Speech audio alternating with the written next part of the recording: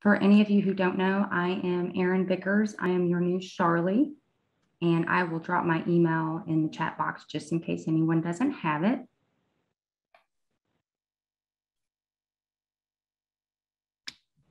All right, are we ready to get started? I think so. Would you like to share your exciting news with everyone? Sure. I got married last week, so I've been out and about.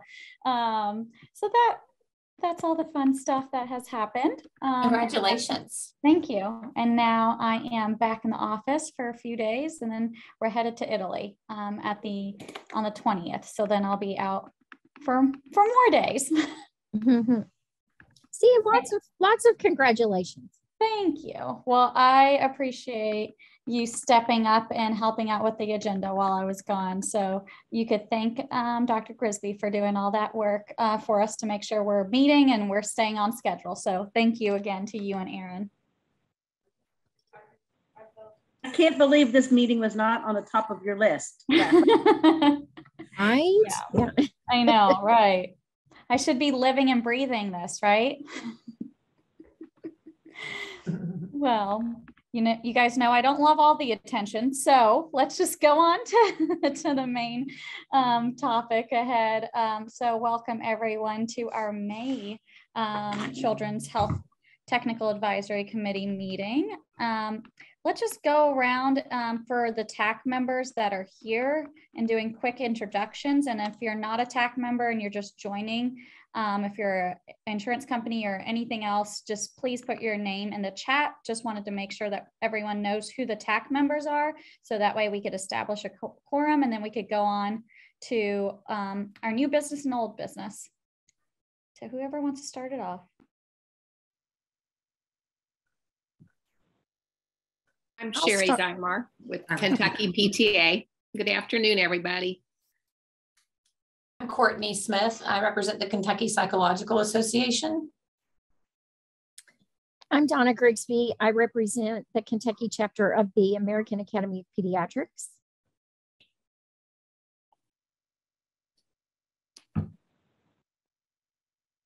I'm flipping through to see if there's anyone else that's a TAC member.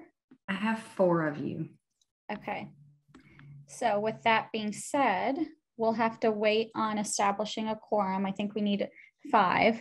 So hopefully we'll have another TAC member join us so we could have our full quorum and then we could approve the minutes. So with that being said, I think we could go ahead and go into old business. I know when we last spoke, we really wanted to hear about really what are the COVID-19 vaccination numbers for kids, any follow-up needs that you all wanted to share with us. So Erin, I don't know if it's if there's a strategy that you think that might be helpful. Do you think it's each MCO, or maybe we start with DMS and then each MCO go? Whatever you think might be beneficial or helpful for this group. That's your preference, but if the MCOs have an update, or if the person from DMS has an update, it's whoever wants to go first. Makes me no difference. Sounds good. Does DMS want to go first to kind of set the stage, and then we could have MCOs share any follow-up?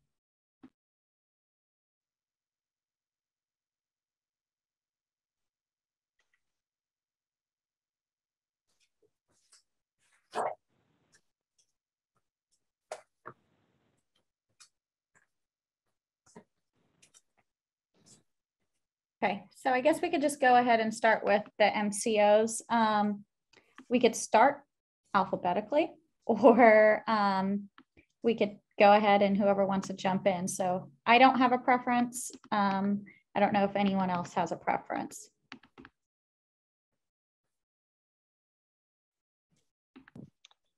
Is Aetna on the line? We can go ahead and just start with Aetna if they're here. Yes. I'm Susan Vickers. I'm the Director of Quality for the SCI program at Aetna. Can y'all hear me okay? We can. I'm actually new to this TAC meeting. I know Jennifer Knockreiner, our Director of Quality, is prepared a slide and submitted that's listed on the website. Do y'all traditionally share your screen or just share updates? If you have a slide, and I know that there's attachments, each of the MCOs have attachments, yes. So it might be best if we could see it. Okay, sure. Hold on. It says host disabled participant screen sharing. So let me. I think you're the co-host now, so you could go ahead. Screen share. I just stopped sharing. You should now be a co-host. Thank you. You're welcome. Wonderful. Okay. Everybody can see my screen okay? And awesome. So I think one of the things that we wanted to share was just the follow-up on well child appointments and visits and just coverage for our well child and childhood kiddos. We have some HEDIS rates here that we wanted to share. You know, our well child visits in the first 15 months of life and vaccines have both increased, and our dental visits. I think another thing to say is that we have some next best action campaigns, providing some text messaging, education going on, member incentives going on, and also our Sky High Touch CM approach to hopefully improve these rates and really engage and get our youth and adolescents to the dental, well child, and adolescent appointments. Another slide that we had included involves coordinating care for our Sky enrollees. We have a requirement for our newly enrolled Sky members who are coming into out-of-home care to have a dental, vision, and physical or medical visit within the first couple of weeks of enrollment. This slide, actually, we've learned so much about reporting over the past year, and we're starting to report this on a rolling 12-month basis because of the claims lag. So yes, it appears, you know, last quarter, this might have looked about 35%, but actually when you look back 6 months, about 60% of our members upon enrollment within a couple of weeks are getting those appointments. So we're pleased to be able to kind of provide an update to this data based on just now having a year's worth of claims and data for the Sky program. So that, of course, we want to get to 100%, but working with our care management team. We're also working to improve that routine visit and adherence, working to set up some on-site mobile services at our Sky residential facilities or residential facilities in which our Sky members are placed. Also continuing our incentivization for providers and also incentivizing our Sky members for those dental, physical, and vision appointments within that first 14 days, as I mentioned before. Also, immunizations, one thing that we've deployed is a mobile unit equipped with a medical grade freezer to hopefully, you know, enhance the access to immunizations and working with our pharmacy partners and provider partners to set up some programming around that, some clinic days, and then just that multimodal outreach, reminders, education, postcards, you know, text messaging. I know there was also some old business related to COVID vaccination rates. This is Q1, I believe, of 2021. And as you can see, between the ages of 5 and 11, those eligible enrollees for the COVID vaccination, our rates were 12.4%, about 30% for ages 12 through 15, and about 35% for that age 16 to 21, or, you know, transition into adulthood age. And as you can see there, we have some incentives around this. Again, that mobile unit partnering with pharmacies for on-site vaccination efforts. And again, just, you know, as much information and education as possible. So I'll stop sharing and hand the ball to the next. Anthem. Before we kind of move on to the next MCO, does anyone have any questions? All right, it doesn't seem like it. Sounds good. I think we could move on to Anthem.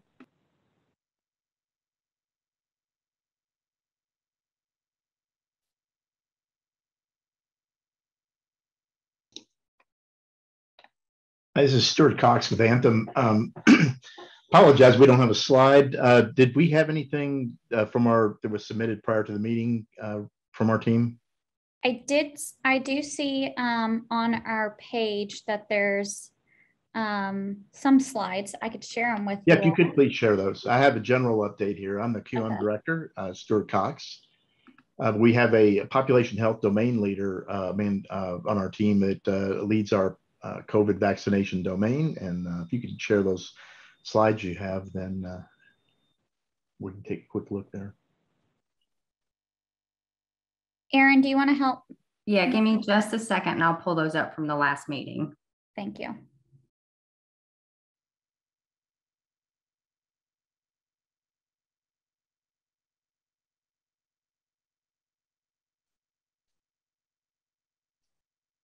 Real quick, our overall top lines are we're continuing our overall COVID vaccination program, particularly our incentives for our members and our providers through the end of 2022. We're planning to sustain those benefits at this time. So that's the overall member healthy rewards incentive, but also for the providers, the incentive that's in place there. And of course, we've adjusted all of our age ranges for the age 5 and up. And that we've also optimized, looked at our rewards and for the type of cards we offer for the members to help to make it more appealing to a wider age range and a wider demographic for the rewards there.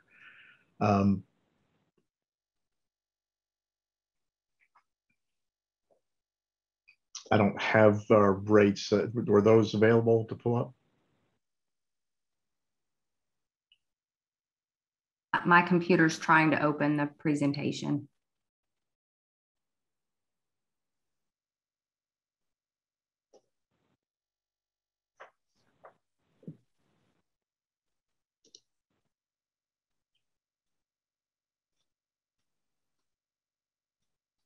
One of the other things we've done is implement with our value-added benefits, transportation support. We know that that's a social determinant of health challenge and barrier that's been out there. So we've actually implemented additional use of gas cards and other incentives to help break down the barriers for members to be able to get to those vaccinations. I will say this, as far as redemption rates, we did had data through the first quarter, and we continue to stay relatively strong for the incentives through the first quarter. And again, our vaccination incentive is based around the first 2 immunizations and not the booster shots in that. So we did see through Q1 of 2022 some member incentives there. And we were able through our digital outreach to see that there is some polarization still. There are some members that expressed some challenging feelings about the COVID vaccination overall as well. And we're concerned, and we're looking at this, and we think it may be something with the other MCOs to look at, but the possible effect that that the pushing or the promotion of the COVID vaccination may have had on the other childhood immunizations as well. So that's something we're getting as we get more data in to wrap up, to look at first quarter, and then as we sustain through the second quarter.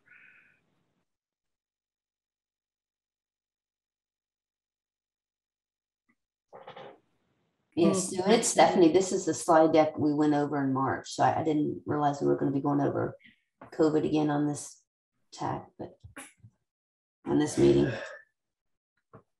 These are the only presentations that I have that were from last month, or from the last meeting, excuse me. Yeah, and that's what I was saying. I didn't realize we were going to be doing COVID again because we just did it in the last meeting, but that was I think slide 6 has our overall COVID update on there from back then that we reviewed. Yeah, I think our goal was just to continue the conversation since COVID's still a thing, and just making sure that we have updates, any new updates that you all have shared or anything else that you want. We'll actually be able to update this. Our analyst for this has been out on paternity leave actually. And so for the entire first quarter, we'll have this updated and we'll be able to provide this back. So we'll be happy to do that. That would be great. Thank you so much, Stuart. Overall, I was just going to say that we're, I mentioned some of the challenges. We'd like to continue to pursue that in the dialogue to see if other MCOs are experiencing similar feedback about the vaccinations. And again, we want to make sure that, you know, with the other childhood immunizations, that there isn't aren't any issues with those related to perceptions or feelings about the COVID vaccination.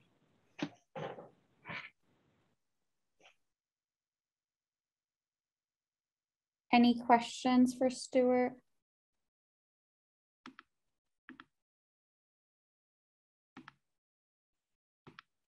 All right, I think we could go into Humana.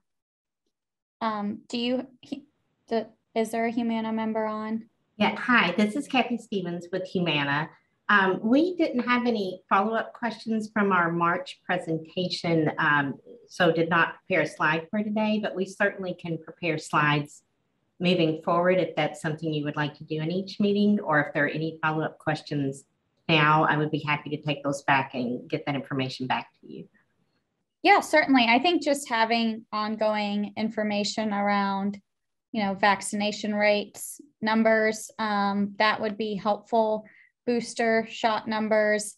Dr. Grisby or others, I don't know what would be more meaningful. Is there anything else that we want the members to, the MCOs, I should say, to come prepared to address? I feel like just getting a sense of how many kids are getting vaccinated, and if there are barriers in certain areas versus other areas. Do we see a difference in rural areas versus urban areas? Are there any difficulties getting access to the vaccine in any certain areas? Anything that the MCOs are aware of that we may not that we may not be aware of? Great. We can update the slide we presented in March, and we can update that before each children's TAC if you like, and send that over. Yes, thank you. I think that would be really helpful because I feel like this is going to be an ongoing issue. Okay. I don't think COVID is over. I apologize. I didn't realize that it was for each TAC, so my apologies. No. If I don't feel like I wasn't prepared today. If I could butt in for just a second, the MCOs are likely not prepared due to the fact that the agenda didn't hit the website until a little delayed after it normally does. That is something that I have been trying to work on with all the TACs and getting those agendas out so that the MCOs are prepared and the DMS staff is prepared for old business, and they have the opportunity to ask if they need to bring new stuff under old business. So that's something we're working with MCO members. I want to apologize for not having that out to you sooner. That is something I am working on. No worries. I'm happy. We're happy to do the slides. And I apologize again for not being, not understanding that was for this meeting as well. But we will be ready for the next meeting, I promise. That sounds good. Maybe what we could do is, Erin, after this meeting, you, Donna, and I could connect and just jot down what the requests are. It sounds like we want MCOs to come prepared with or just numbers around, well, child checkup. I think that's important as well with prevention visits, and then also COVID numbers as well. And then also looking at the regional differences or just some gaps and barriers. So I think that's an overall request for all MCOs. So maybe we could just touch base after this meeting really quickly and just hang on just so we're all on the same page, and we could shoot an email immediately after the meeting. That's great. Erin, would that request be coming from you then with the criteria, or would that be coming from Angie? Well, typically that is on the agenda, and that's why I like to get it on the website 10 days prior. That way, if you do have questions, typically the MCOs reach out to Angie, who reaches out to me. Okay. We were just going to go ahead and start working. Me, as long as you copy Angie, so she's aware. All right. No worries. Thank you so much. You're very welcome.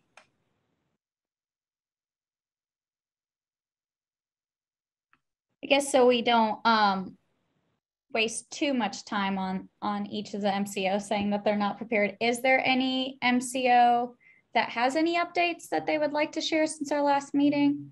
that might be the most efficient.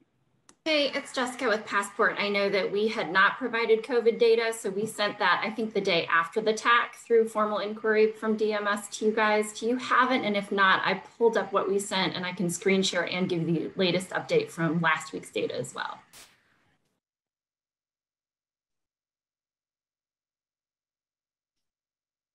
I don't have it, but I don't know if, and it could be that you've sent it to me, but I haven't gone through all my emails in the last day or so. But Erin, do you have it? My apologies. I was answering an email. Can you ask that one more time?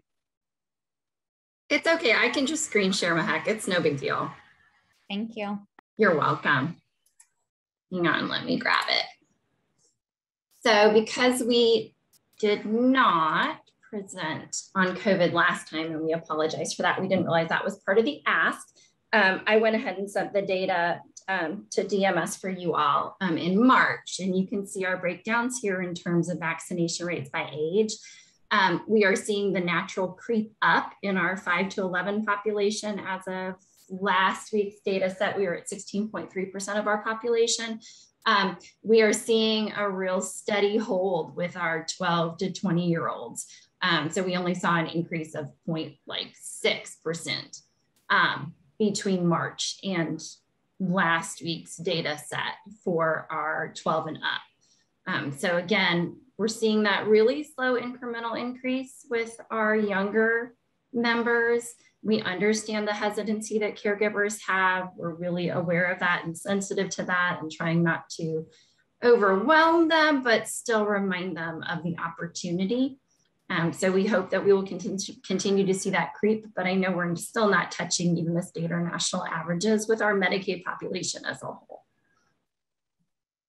And likewise to Humana, we are happy to prepare a quarterly side. If we could know what's going to be on that list further in advance than the 10 days that it might be posted. I know we're very used to the formal inquiry process from TACs.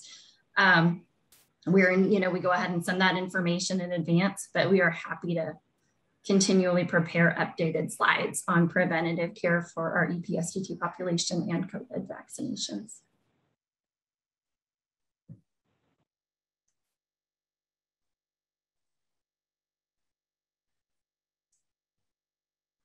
Thank you, Jessica. That's helpful. So I guess moving forward, is there any other MCOs that might have an update that they would like to share? Mahak, this is Divya. This is Dr. Cantor with United Healthcare. First, congratulations. Thank you. Is it okay to derail your meeting and say congratulations? No, you're totally fine. Thank you. Yeah, that's awesome. Glad you're back. I hope it was wonderful. From our perspective, there is one update I'd like to give as it relates to children, which is about moms. KHP, along with Kentucky Foundation. Dr. Cantor, I can't hear you any longer.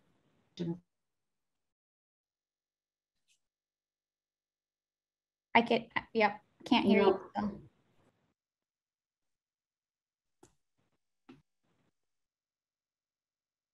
For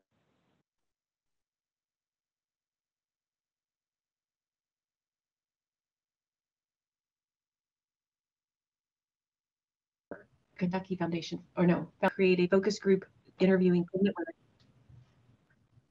No? Oh dear. No. Let me stop my video. See.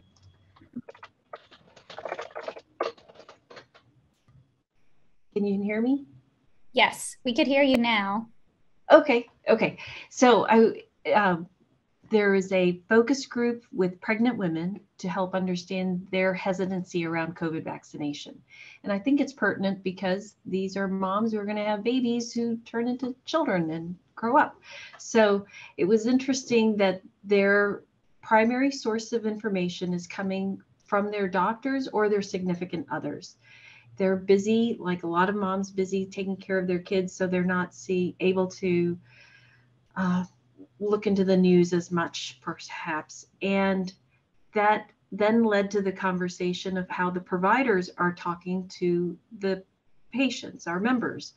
And of those women that were vaccinated, the common theme was that the doctor spent a fair amount of time with them to talk about their individual need for why that person who's sitting in front of them should get the vaccine, versus some physicians, some providers who were simply saying, oh,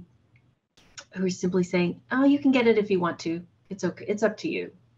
Bit more nonchalant. So the call to action, which we're doing our part, and I think Department of Epidemiology with Dr. Harrington, trying to get that message out again to the providers of the importance of having a detailed conversation with the patient about why it's important to get the vaccine. The focus group members were also more concentrated on what the ill effects of the vaccine were going to be, and less concerned about the ill effects of the infection itself. And they didn't understand how the vaccine works when they're pregnant, meaning that their body is making antibodies and the baby gets the antibodies and the baby doesn't get the actual vaccine. So those were some big takeaways, and everywhere where I can get this message out to anyone who's willing to listen, I'm always happy to give that. And like the other MCOs, we will be able to give you an update on those requested asks for the vaccination rates and the access and all those bullet points that you've asked for. We'll have that next time as well. Thank you. Thank you, Dr. Cantor. A quick question that I had was, are there any solutions that you guys are testing out or trying to just debunk from these pregnant women, or anything that recommendations that you all feel that this TAC should discuss? I think pediatricians play a role in this as well, because they're talking to the moms, and so same message. Why is it important to get the vaccine? Why is it important to not get COVID? There's a lot of COVID fatigue out there. I know I have it. And so it's still important to not get this infection. The long haulers, what does it mean for children if they get COVID? I don't know that answer, but the best thing that we do have in our toolkit is to get the vaccine. So having pediatricians get this message and be willing to talk to the individual needs of that child and family. I think that's the biggest takeaway. That sounds good. And I'm wondering, are other MCOs hearing that same message? And if so, maybe that could be a part of the conversation for our next quarter meeting. I don't know if anyone wants to chime in right now and just share if they're hearing the same thing or they aren't. It would just be good to hear from you all as MCOs. So it sounds like the focus study that was done is very reflective of what we know from all of our national data on hesitancy and maternity and other populations. But it's nice to hear that that Kentucky is matching what we hear from the national level. And as a result, we already had implemented things for especially our maternity members in terms of the education that our care management team for maternity has been doing. So. Thanks for that update, Jessica. Anyone else? This is Stuart from Anthem again. Yeah, we did hear some verbatim feedback from our outbound messaging. We would analyze some of that input, and there was hesitancy around visiting offices, even as late as the first quarter of this year. Through that, it kind of relieved last year, but then it came back again. But there was expression that folks felt it was maybe challenging to take their children in for any vaccines with the threat of COVID.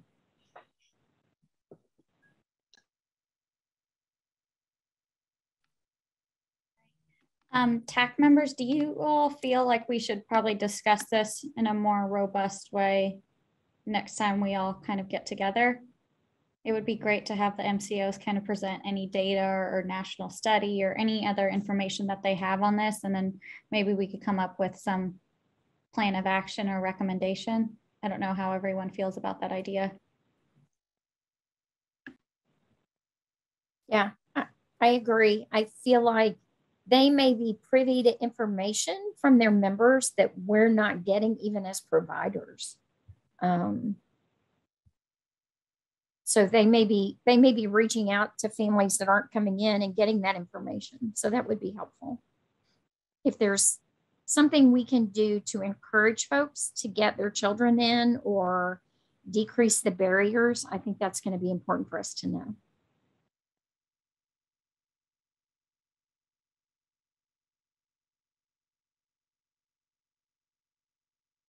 Sounds good. All right. Any other MCO updates around anything that we've discussed so far? Okay. So moving on to new business, I know we were slated for a conversation around the impact COVID has had on dental visits and dental care. Are MCOs feeling confident on this topic? Should we continue to proceed with this, or should we hold off until next meeting?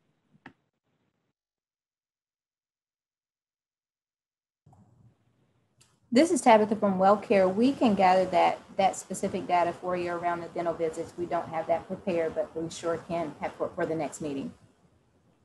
Okay. Is that how all MCOs kind of feel right now? Yeah, ditto for Passport. We were unaware that the TAC had requested this data. Okay, that's not a problem. I just don't want to call out everyone individually. Same for Anthem. Okay, I'm making a running for Humana too. We didn't realize it was a deliverable today. Okay. But having said that, we are concerned about dental visits as well. Same kind of feedback, we think, with children and access there as well. Okay. That works. I'm capturing a whole list for next meeting that we can connect on. And so hopefully after this meeting, we'll connect with each of the MCOs and provide you with a list well in advance for July's meeting. Hey, Mahek, this is Adam Rich. Hey, Adam. With United Healthcare. Yeah, hey, thanks. Same thing. As specific as you can get, we'll dig in as far as you like. I don't have anything specific today, but I did want to, from our the Kentucky Coalition Oral Health meeting, I thought that was very telling.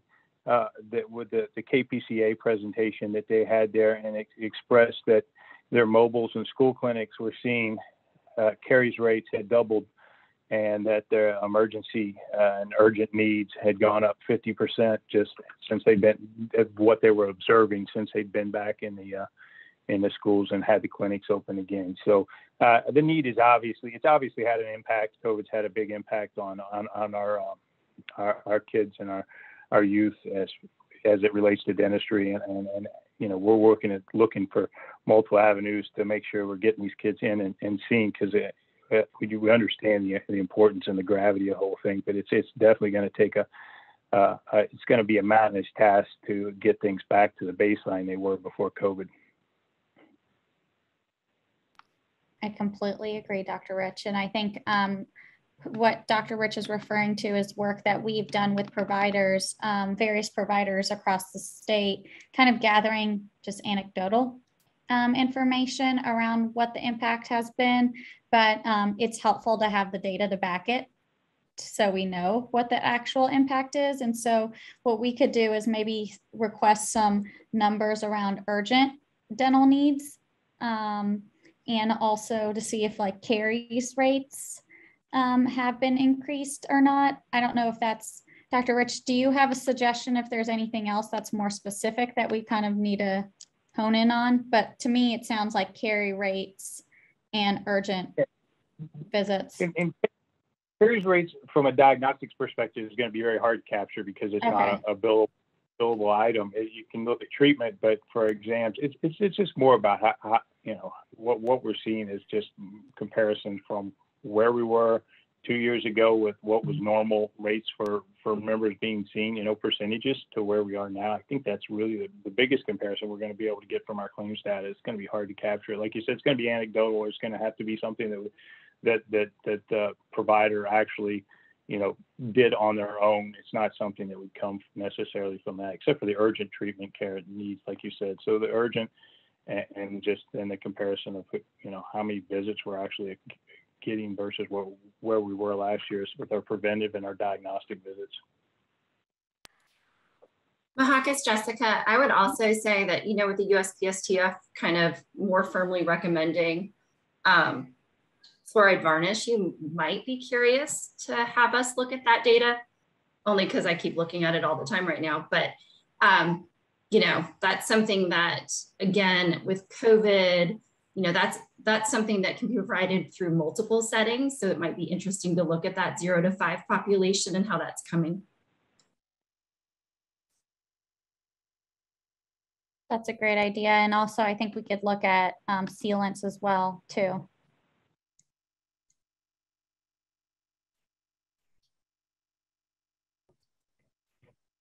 All right.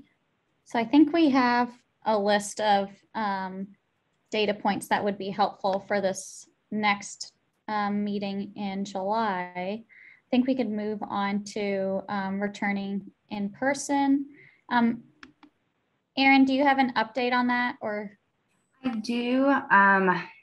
With us not having a quorum, I don't know if you can technically vote. I'm not 100% sure if this is something you have to vote on, but I can give you an update, and we can always put it on the agenda for next month when we have some more members on.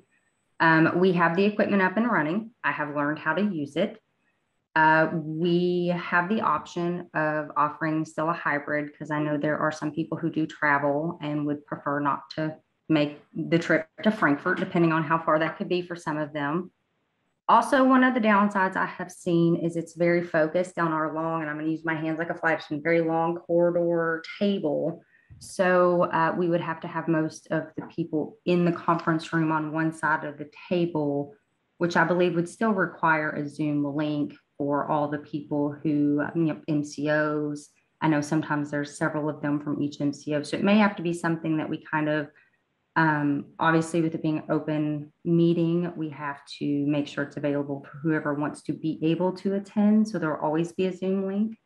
So it might be something that we can maybe table to the next meeting when you have a few more board members to figure out where you guys fall on that. Myself, and if the court reporter comes in person, we can always hide in the corner. We don't have to necessarily be on camera when we're not speaking. So just kind of an idea of where that's at. And so if you guys just want to discuss that now, or if you want to table it until your next meeting, get a little more feedback from a few members, that's up to you. So legally, do we have to meet in person, or is Zoom still an option to continue? So from my understanding, it is still an option to continue.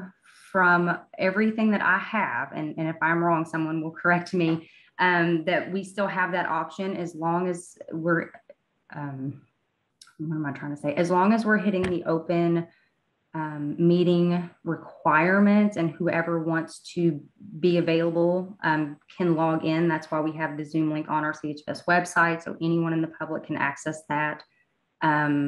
So as long as we still have that option, as far as I know, we are not required to come back 100% in person. If that changes before the next meeting, I will let you know. But from my understanding, being on Zoom is still an option.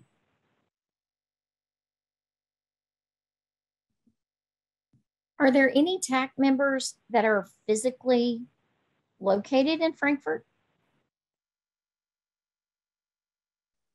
I don't know, to be honest. I'm not really sure. I know on some of the other TACs, we had a member who lives about 3.5 hours away. So I know there are some members throughout the state that do live several hours away. So I think that's why we're kind of leaving it up to you guys per TAC. From my understanding, there's no TAC members that actually live or work in Frankfurt. We do have several members that are in the far west or far east, which that's why they prefer the virtual option. I think we can maybe have a more robust question or conversation next time. And hopefully everyone could join us and we could push that, hey, it's virtual, so you should be able to make it. And maybe that could be one of the main conversations, or at least the main business side of the conversations that we need to take care of for July. Okay, sounds good to me. All right. Moving on to MAC meeting representation. Erin, do you want to talk about this? Do you want me to talk about it? Typically, the chair talks if they're going to be at the MAC, or talks if they need someone to fill in. So will you be available? I am not available. That's when I'll be out. So I don't know, Dr. Grisby, what your availability is. I'm actually in clinic that day. I think that's a Thursday. So that's my regular clinic day, unfortunately. Okay. And Erin, it's okay if we provide written information, correct? As long as the MAC has that written information. Are you referring to a recommendation? Well, just an update from our TAC. You can send it to me and I will find out for sure. Okay. That's not a question I have been asked before. So that'll be a new learning thing for me. So I'll find out for you. Okay. Because I could draft something before I head out. That way they have information I could, give them an update that we met today. We didn't have a quorum. These are the topics we're going to cover next time. And our goal is to have a quorum so that we have recommendations for that. That shouldn't be a problem for me to draft up. And any member can represent your okay. TAC. So if one of the other two members that are on today can be there, they can also represent your TAC. Okay, great. I know, Dr. Smith, you probably have patients at that time. I do. I've already got a full patient schedule on that day. Sherry, are you available at all? I am not that week. Okay. Yeah. So Erin, I'm happy to go ahead and draft something. And if you don't mind sharing it with the MAC members, if that's allowable, I would appreciate that. Yeah, go ahead and send it over to me and I will verify with Veronica if that is allowed or not. And then I'll let you know for future reference. Okay, that sounds good. Yeah, I'll make sure that it's on my calendar for every other, any of the other ones.